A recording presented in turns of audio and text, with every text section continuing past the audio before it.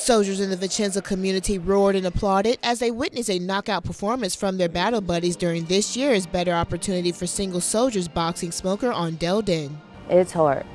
It's extremely hard preparing because for one, you have to be mentally tough. And if you're not mentally tough, then physically you can't finish the mission.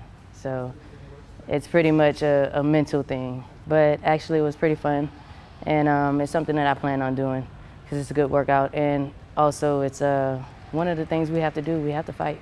Sergeant Amanda Donahue was particularly impressed with Sergeant Rickson because this was her first fight and she was able to hold her own against her opponent. She also said she was impressed by the amount of effort each boxer put into their intense training. Sergeant Rickson actually informed me when she found out a couple of days ago that when she decided that she wanted to fight a couple of days ago, she mentioned that she had never fought before, and I was a little worried about her, but I had an idea that she'd probably pull something out and do really well.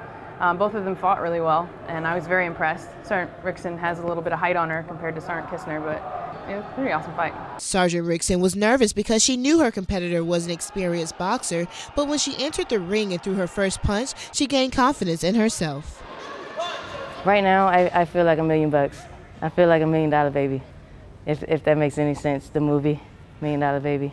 Yeah, so I mean, I feel good. I'm very confident in myself now, so that makes me want to actually go out and get on the team and actually want to box. And if I can do it professionally, I would.